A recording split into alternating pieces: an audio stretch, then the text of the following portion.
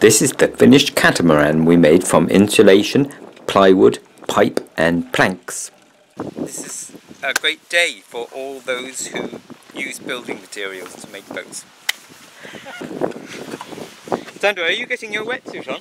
No, not yet, not yet. In a minute, I'll see how you get on. Getting a quick sailing lesson now. I should mention I have never sailed a catamaran ever. And it floated at least. Seriously, I wasn't sure it would even do that. The first problem I encountered was that the drop-down rudders wouldn't stay down. The bungees just weren't strong enough. Very expensive boat coming up, Tim. Ron could see immediately what was happening and he came to the rescue. Thanks, Ron. The other problem was more serious. I had hoped the hulls themselves would act as keels and stop the boat sliding sideways over the sea. They would have done, but with only one person on board they weren't far enough down in the water to do that. In fact, I kept going anyway because it was sort of sailing, and Anthony arrived in his boat to help with the rudders.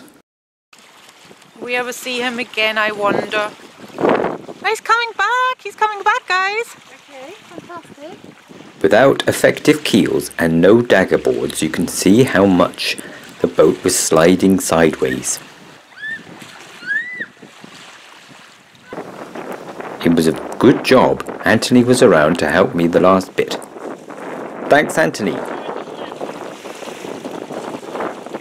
But it didn't sink, and it was remarkably stable, and the problems could be fixed, so I wasn't too disappointed. In the water, didn't quite sail as I'd hoped, but there wasn't very much wind. And but when it was really sailing, it was just gorgeous. So I took the hulls apart and did what I should have done originally, add drop-down dagger boards. They are inside each hull, pulled down with a piece of string and pulled up again with another piece of string.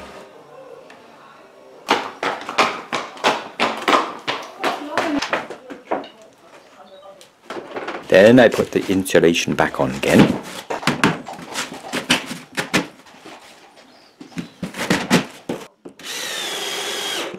And I simplified the rudders and I lengthened the tillers for more leverage. And they work just fine.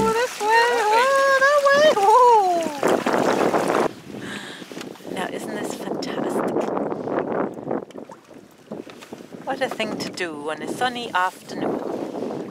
This time Sandra bravely came out with me.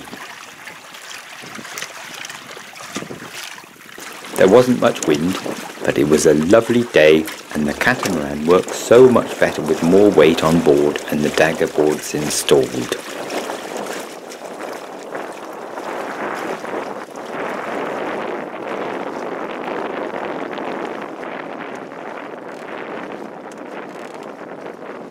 I am in full control now. I'm holding three things at the same time. What are you holding? I'm holding the string and that string and the rudder. They all have names, but I can't remember them. In fact, it was sailing quite well, but the wind dropped away to nothing. This is very nice, isn't it? What a nice way to look at the sea. But, aren't we supposed to be over there, Tim? And someone forgot to pack the paddles.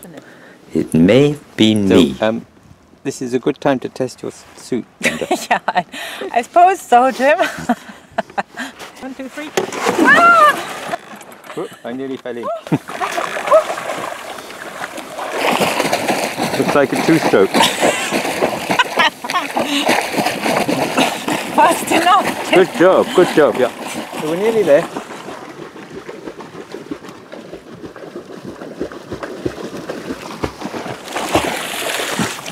You even sound like a two-stroke.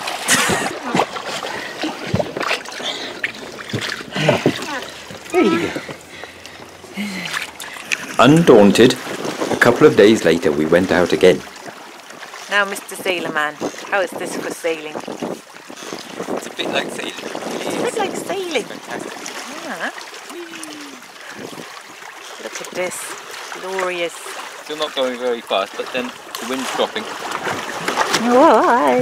This time we aimed for an island. It's a big island and hard to miss. Tim, nearly made it. Land in sight. Over there. See the shore, trees, everything. Made it to a strange land. Come on, Tim. Jump ashore. Yeah. Plant the flag. Hey! So yeah, all we have to do is go back over there. Back over there, back over where? Oh, holy mackerel, all the way over there. Uh-oh. Owie! So, yeah, hot cocoa, please. That would be nice now. Didn't pack any in the lunchbox. Any hot cocoa either? Now you can see this is exactly why I wanted a boat. To head home across the bay as the sun goes down on a lovely day.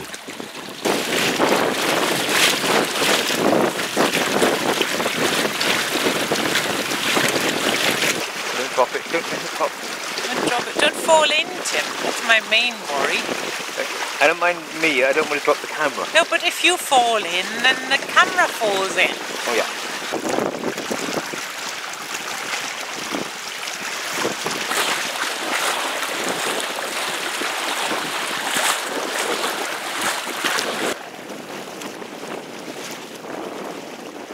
It may not be very pretty, but it is working surprisingly well, and it's special because it was built with the help and advice from good friends, and my granddad's old sails driving it along.